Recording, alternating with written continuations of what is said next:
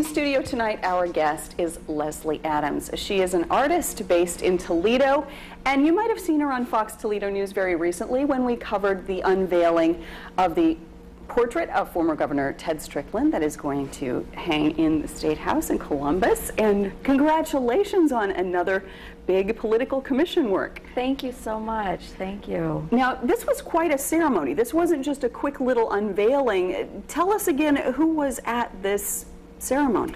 Well, that was rather intimidating. The ceremony itself took months in planning, and Greg Dodd at Capitol Square Design and Review Board did a wonderful job organizing the event.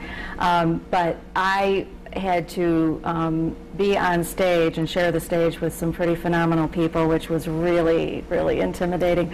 I followed Senator John Glenn. No pressure there. No pressure. No pressure. So I think I was sandwiched between Senator Glenn and Frances Strickland, our former First Lady. But also on the stage was Justice Yvette McGree Brown, who was the first African-American female justice on the Ohio Supreme Court. A pretty impressive list of speakers that day, including, of course, Governor Strickland, and Governor Taft was in attendance as well. So it was a pretty remarkable day. Well, you've been kind enough to bring us examples of some of your other portraits, and Strickland is not your first political person who you were providing a permanent record of for future generations. You did Governor Bob Taft as well. Yes, 4 years ago I was fortunate enough to receive that commission, and he was just a wonderful, wonderful subject as well, as was Governor Strickland. And since then I was privileged to have painted our former Ohio Senate President, President Bill Harris. That was unveiled in the fall. Wonderful, yeah. Wonderful. And you've done a couple of others that you have examples for as well. Yes, I think I know I've included Bishop James Hoffman, who was unveiled, whose portrait was unveiled in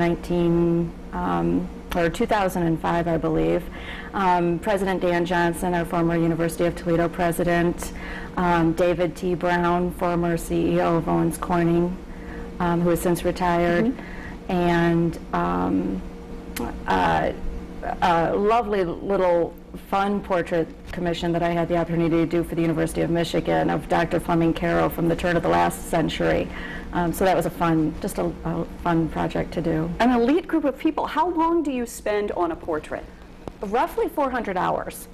Now, I know it's been reported that Governor Strickland posed for 400 hours. He did not, just to set the record straight.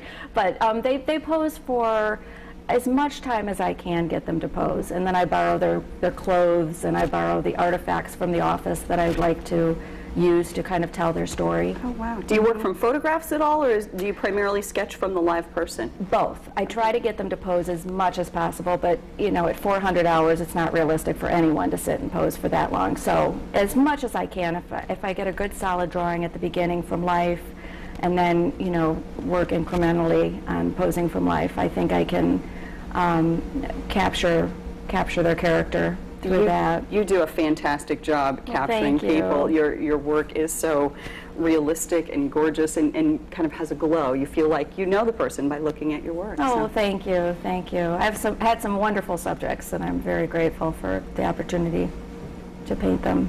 Well, thank you. Leslie Adams, an artist right here in Toledo, Ohio, who does portraits. That is tonight's Talk Back.